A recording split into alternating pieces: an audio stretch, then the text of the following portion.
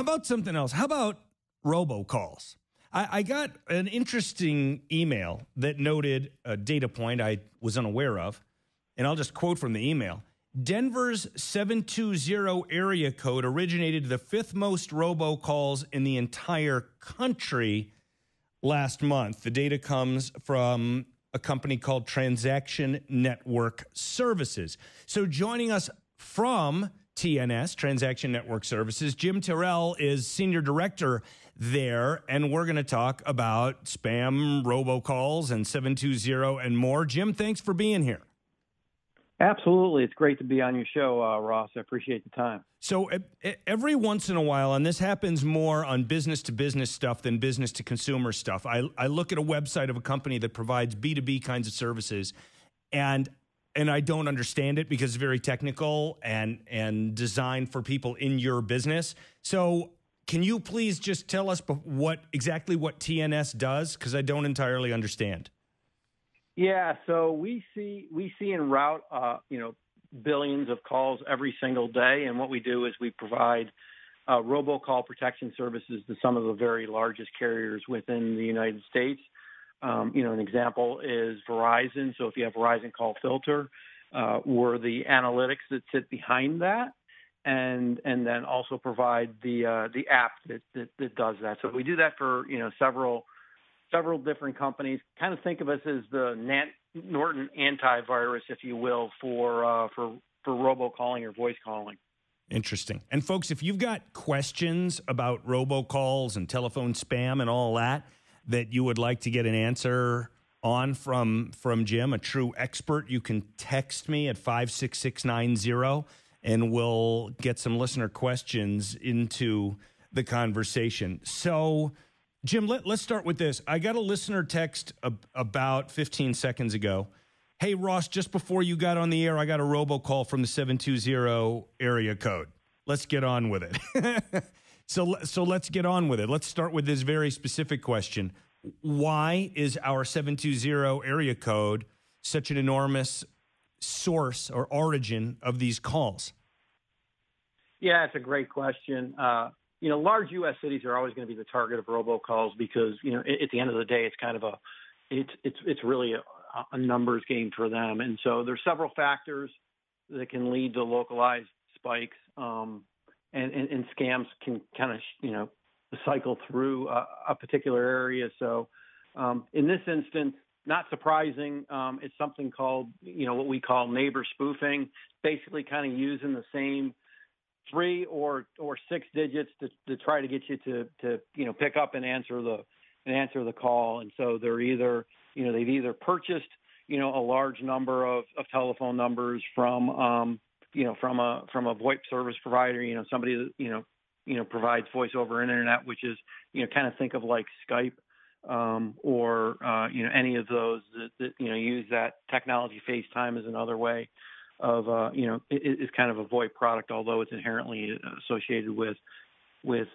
Apple. Anyway, but they want you they want you to get you to pick up, and it's because simply that you may think it's an important call or a neighbor, or it could be the doctor calling you back.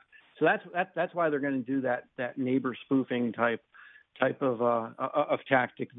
The bad actors are really smart people. So I'm a data guy. I'm a numbers and statistics guy. And so your data shows that 720 has the fifth most originations of spam robocalls, or did last month. And Denver is somewhere around number 19-ish in terms of American cities by population. So I'm trying to figure out how you get from number 19 in population to number 5 in robocalls. And one thing that occurs to me, but it's pure speculation, so you tell me whether I'm on to something or I'm on to nothing at all. Maybe some of these cities that have more people also have more area codes, and therefore the robocalls are distributed among more area codes, whereas here they kind of get funneled into just a couple. Yeah, that's correct. So, in Denver, I think it's just 303 and 720. Think of cities like, New York City. The whole city itself would get, a lot of robocalls, but then they'll probably have, 5, 6 different particular area code. So that, I think you're dead on with that. What percentage of robocalls that appear on your caller ID to originate from area code, let's just stick with 720, are actually originating in 720 geographically? Yeah. So I would say very, very few. What we found from the tracebacks that have been done, within the industry is that typically the fraudulent calls will, come in from an overseas call center. So think, India, the Philippines, et cetera. And they're just using U.S. based numbers to make those calls. One listener is asking, so Denver is getting an additional area code soon, and this has been in the works for a couple of years, and I think it's arriving this month. And one listener wants to know if you think that any measurable part of the reason we need to add an area code is companies buying up numbers within the existing area codes for these purposes. Or is it not even a real number at all? Is like not just the 720 fake like they're in the Philippines, but the whole thing, is it all fake? What is it? Yeah, no, you're so it's a little bit of both. I mean, obviously, there's mobile phone numbers have been, increasing, and mobile devices need a telephone number with it, right? So, that leads to the exhaust of telephone numbers that are available in 303 or 720. The other portion is I mentioned it a little bit earlier, but your listener hit it dead on. Yeah, they're trying to buy legitimate we have seen, especially with the auto warranty scams, and I'm sure everybody they're annoying. Denver has got, and what they'll do is they'll buy legitimate telephone numbers, from these providers, and they'll spread. What they'll do is they'll try to look like a small business, and they'll spread, maybe 5 to 20 calls across hundreds of thousands of numbers. So you need hundreds of thousands of numbers to try to avoid the analytics engines, because now you're kind of blending in, and you're not using one particular number. That it then becomes fairly obvious, you're making, let's say 1 million calls from one particular number, and you're getting a lot of negative feedback, through the application. If I spread it across, hundreds of thousands of numbers, probably less likely to get, feedback on any one particular number. And I can kind of look like legitimate business and avoid the analytics. Fortunately, we've got other factors that we look at that help us try to identify those, and we'll continue to get better with that. We're talking with Jim Tyrrell from Transition Network Services. They offer spam and robocall protection to very large phone carriers. Their website is tnsi.com. Listener wants to know, if I silence my ringer or send a spam call to voicemail, does that change my odds of getting more calls? Yeah, it actually does. One thing that we've seen with certain scams is that they look to be harvesting telephone numbers, and what I mean by that is they want to know whether it's an active number or not.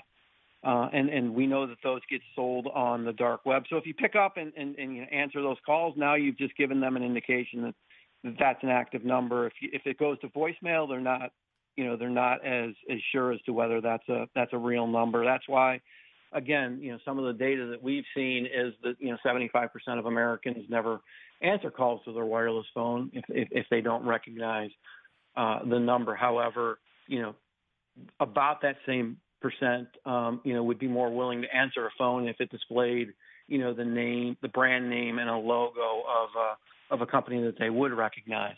Right, and I want to get to that branded calling in a second, actually. So a listener has a question similar to mine. So the listener's question is, where do the car warranty phone calls come from? Are those mostly India? My question is, are any of the car warranty phone calls actually selling car warranties, or are they just fishing for your personal data?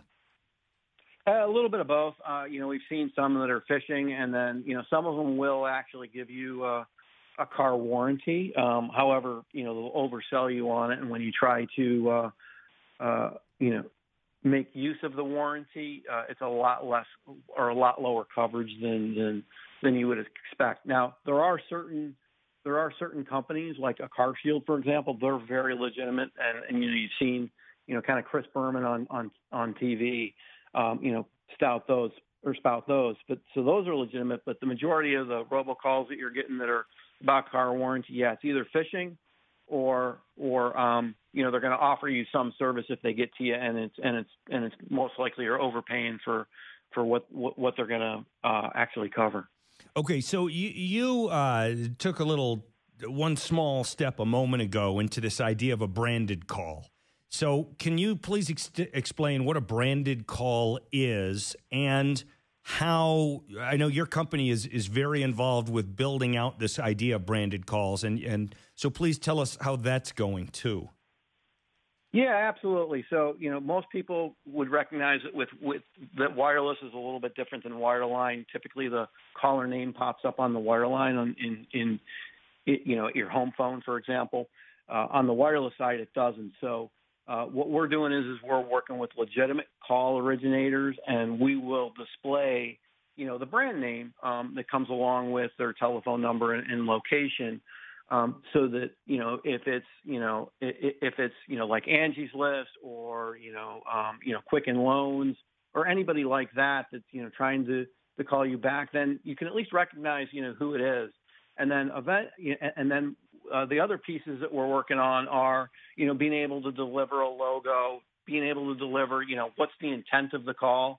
Obviously, we wouldn't deliver the logo or intent of the call if we hadn't verified that it was who they actually said that they were, because, obviously that can lead into problems. So that'll, that type of, feature. And we found that, legitimate call originators end up getting, a better engagement rate with their with the subscribers that have that they want to talk to, and so they definitely see the value in it from their agent perspective, that that they're making that they don't need to make nearly as many calls, and they get a better engagement rate with people that want to answer the calls. So again, if I were just as an example, right? Let's say getting a call from my insurance company.